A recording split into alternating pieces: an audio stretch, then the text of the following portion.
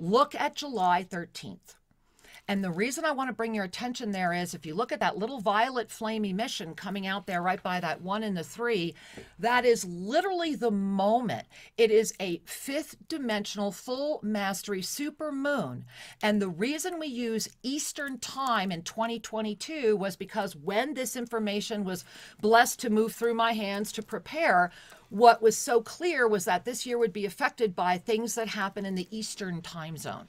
And so 508 ET is going to be when that full mastery super moon will reach that peak moment, and that squares our 13 with the infinite on the 13th day.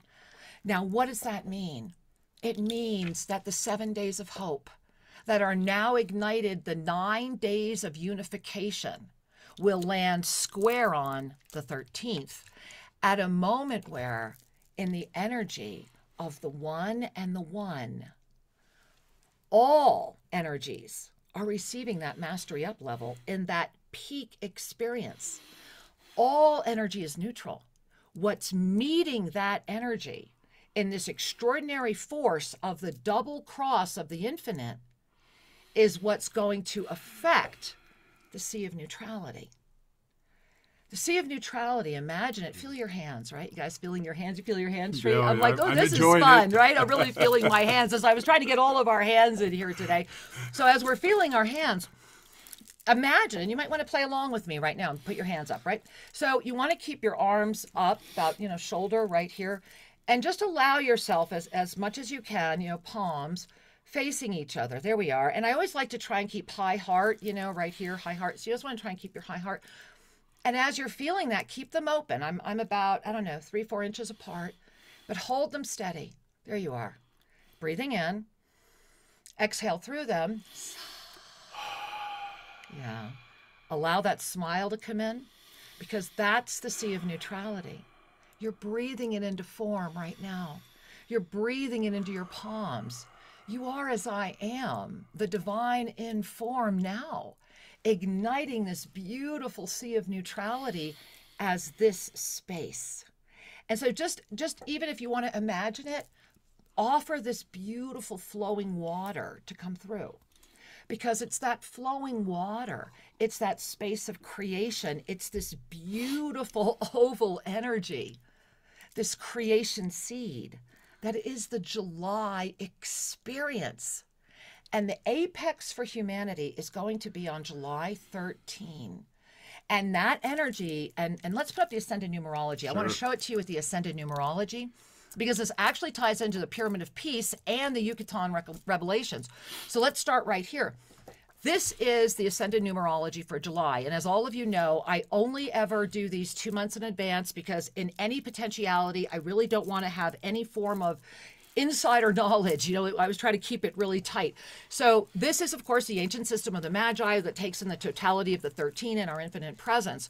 So right now, July 2022 is an 8, which came in as the 17, which the 1 plus the 7 is an igniting presence of infinite nature.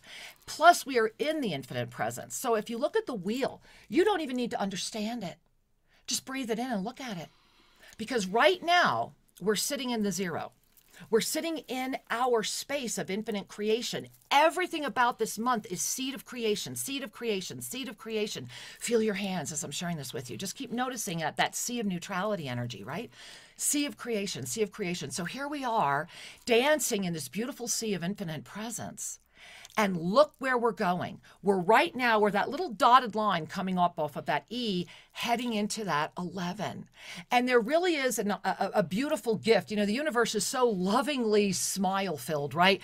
I love how they've hit us twice with, you're at the 11 o'clock hour, right? It's like ding, ding, humanity. And so that's what's happening on July 13. We're hitting the second ding, ding, humanity.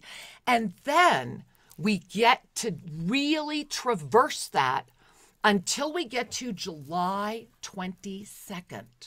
July 22nd is the wild card moment. And this is an incredible thing about July. And the reason and remember, I did this several months ago. and it's still very, very there. This wild card moment is because of the 13th. And that's why bringing 1,000 points of light together on Wednesday, July 13th matters. Yes. And you know, Shri and I have never, if I need to get down on my knees and say, help us put 1,000 people together, global meditation for consciousness of humanity is an ignition on July 13th. It is our gathering of the global Minga for positive shift.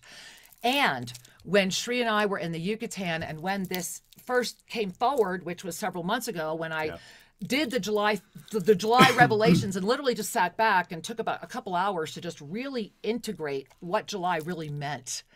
And here's the gift. The one and the one and the one is the reflection, is it not? Yes. And so when we are able to sustain the unified field of the sea of neutrality simply through I am here, we are able to up-level the gift within so that our presence may become the healer for all that are.